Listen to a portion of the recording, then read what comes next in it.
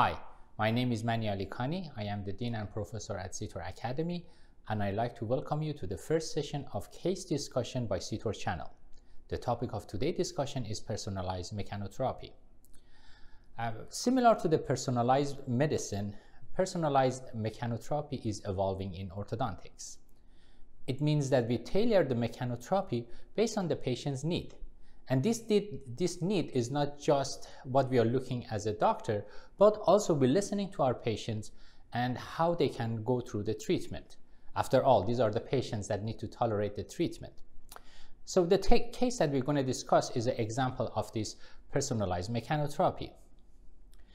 A patient comes and he's complaining about the anterior open bite. Adult female patient that had orthodontics treatment before, and during that orthodontics treatment, to address the open bite, the 4 premolars has been extracted. However, the open bite is not resolved.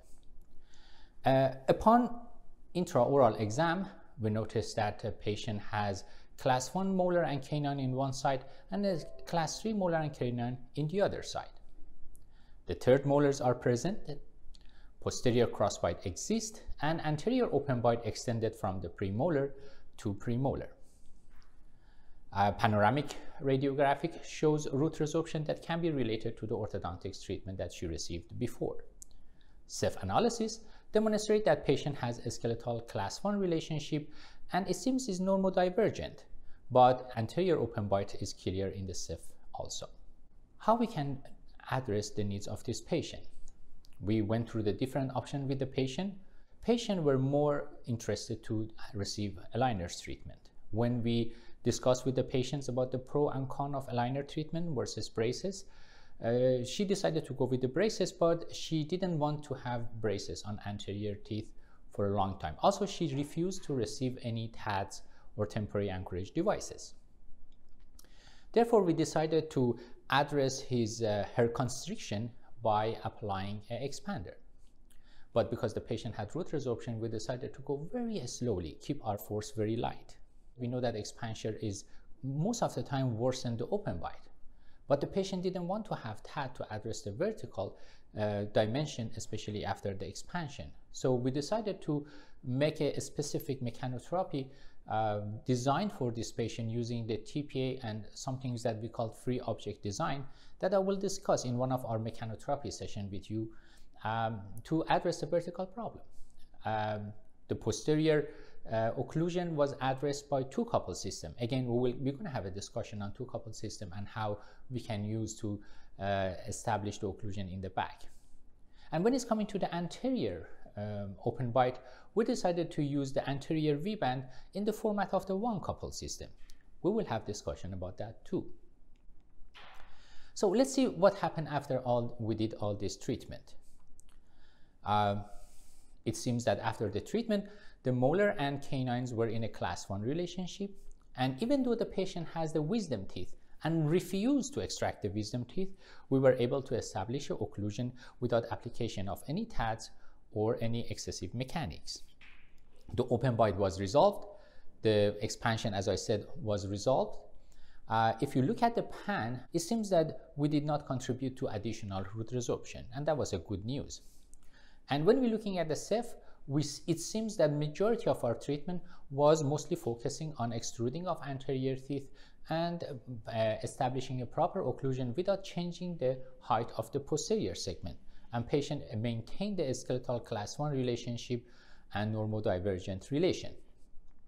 What lessons from this case we learned?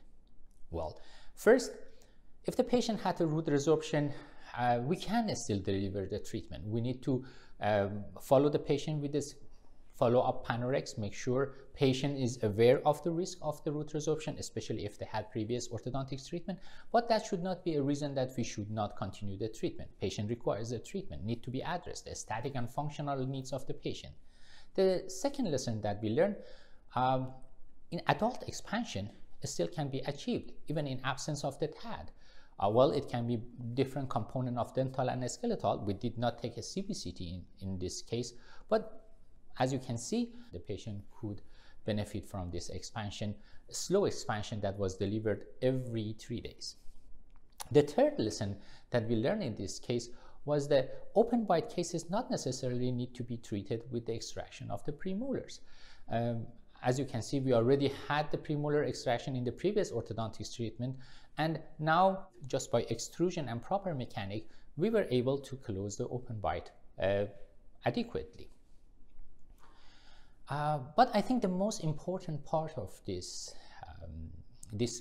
personalized mechanotherapy, that the treatment only lasted for 10 months. We were very specific on the movement that we wanted, and we focused to achieve that movement. And during this movement, is actually anterior teeth were not that much exposed to braces. Braces started after the expansion, after the posterior occlusion has been set up, and it was the last part of our treatment that was achieved. I think the main lessons that we learned from the cases like this is that personalized mechanotherapy is here to stay and to replace one treatment for all the conditions. We cannot treat all the medical diseases with one drug, and similarly we cannot have just aligners or braces to address all the problem. Everything needs to be tailored based on the patients, and we need to listen to the patient's need and change our treatment accordingly. Patients are part of the team, and they are the ones that make the decision.